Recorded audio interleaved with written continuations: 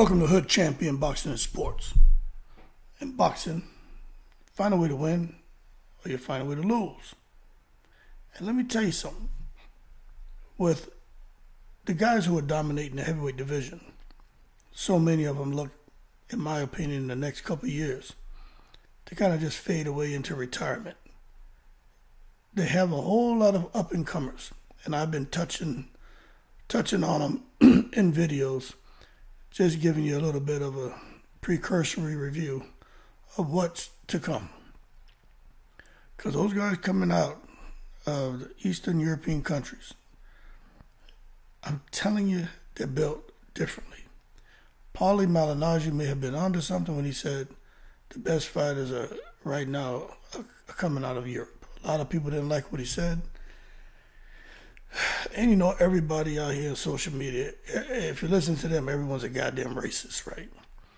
But they call Paulie a racist for saying that. But when you sit back now and you're paying attention, Paulie may have been onto something.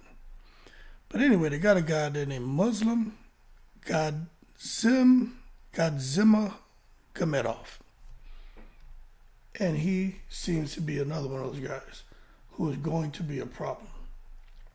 Now, he's a Russian professional boxer, and as an amateur, he won a gold medal at the 2019 World Championships and a gold medal at the 2019 European Games.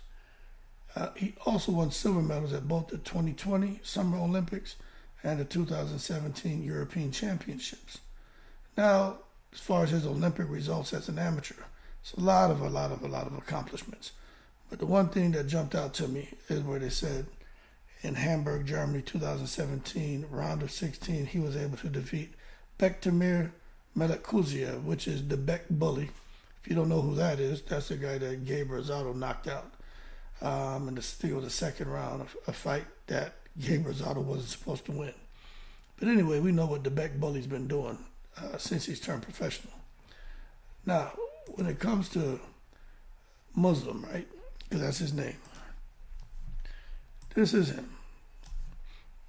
He's standing about 6'5". He's 27. Doesn't have his reach on here.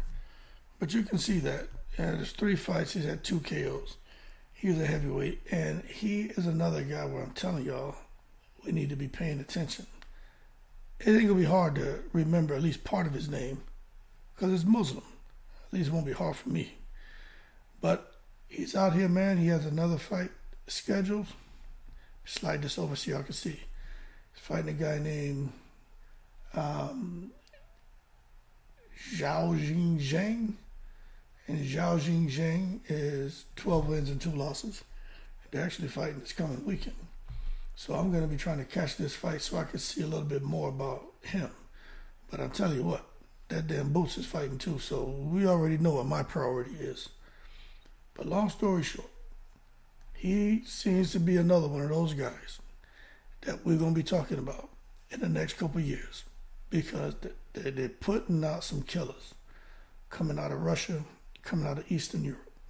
And whenever you see a last name that ends in something, Stan, something, Ov, something, you know, Benedov, or whatever, all those damn different names. I'm telling you, them guys, you got to shoot them, you got to kill them, man. You know, you ain't just going to come in there and outbox them like they don't know how to quit.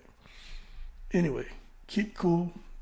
Muslim Gadzhimagomedov. Looks like he's going to be another one of them big old 6'5", 6'6", 6'7", 6'8", 6'9" Eastern European fighters. He's going to bubble up through the heavyweight ranks and probably make some noise. Keep cool in the breeze.